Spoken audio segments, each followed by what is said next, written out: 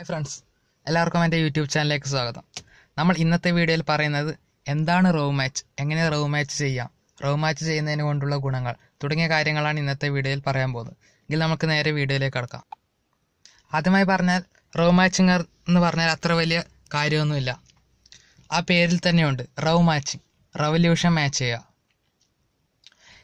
എൻജിനും gear ബോക്സും തമ്മിലുള്ള revolution match ചെയ്യാനാണ് റവ് മാച്ചിങ് ഉപയോഗിക്കുന്നത്.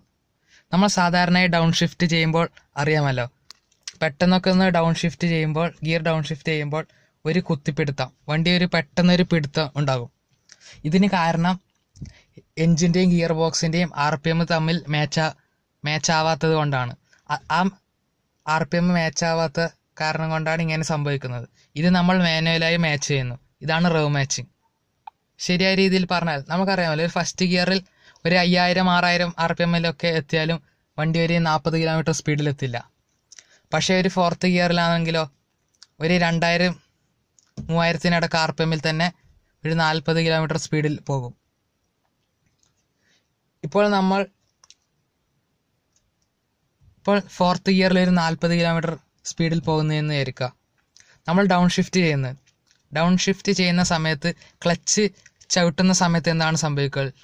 നമ്മൾ RPM മീറ്ററിലേക്ക് നോക്കിയാൽ അറിയാം, RPM ചെറുതായി ഒന്ന് കുറയും. നമ്മൾ തേർഡിലേക്ക് ഇട്ട് ക്ലച്ച് വിടുന്ന സമയത്ത് ആ RPM ഈ RPM തേർഡ് ഗിയറിന് വേണ്ട RPM തമ്മിൽ മാച്ച് ആവില്ല. അപ്പോൾ ഒരു കുത്തിപ്പിടുത്തം ഉണ്ടാവും.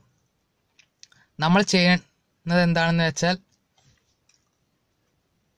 സാധാരണയായി ഡൗൺ ഷിഫ്റ്റ് ചെയ്യുമ്പോൾ RPM റേസ് ആവുകയാണ് ചെയ്യുക.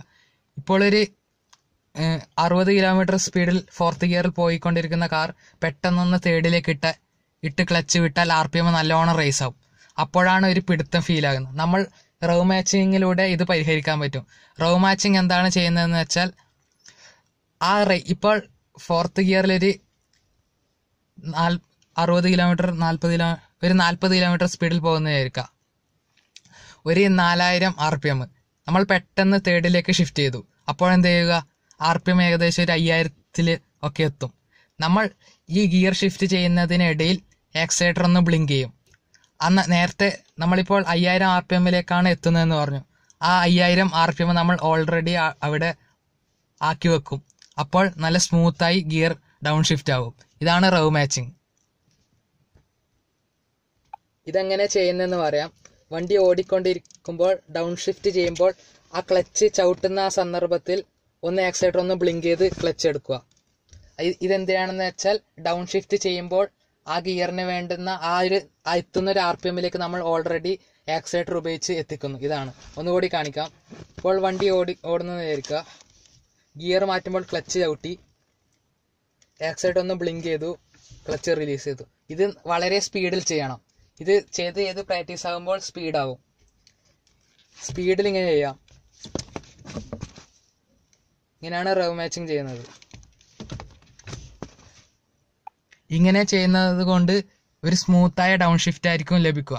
നമ്മൾ ചിലപ്പോൾ വണ്ടി ഓവർടേക്ക് ഒക്കെ ചെയ്യുമ്പോൾ ചിലപ്പോൾ വണ്ടി സ്പീഡ് ഉണ്ടെങ്കിലും ചില സമയങ്ങളിൽ ഫോർത്ത് ഗിയറിൽ വലിക്കാറില്ല. അപ്പോൾ നമ്മളൊന്ന് തേർഡിലേക്ക് ഇട്ട് കൊടുക്കും. അതേപോലെ തന്നെ തേർഡിൽ നിന്ന് സെക്കൻഡിലേക്ക്, ഫോർത്തിൽ നിന്ന് തേർഡിലേക്കും തേർഡിൽ നിന്ന് സെക്കൻഡിലേക്ക് ഇടുമ്പോഴാണ് സാധാരണ ഒരു പിടുത്തം ഫീൽ ചെയ്യുന്നത്. ഇങ്ങനെ റവ് മാച്ചിങ് ചെയ്യുമ്പോൾ ഈ ഒരു പ്രശ്നം പരിഹരിക്കാനാവും. ഇത്രയും കാര്യമാണ് ഇന്നത്തെ വീഡിയോയിൽ പറയാൻ ഉദ്ദേശിച്ചത്. നിങ്ങൾക്ക് എല്ലാവർക്കും റവ് മാച്ച് എന്താണെന്ന് മനസ്സിലായെന്ന് കരുതുന്നു. Thanks for watching.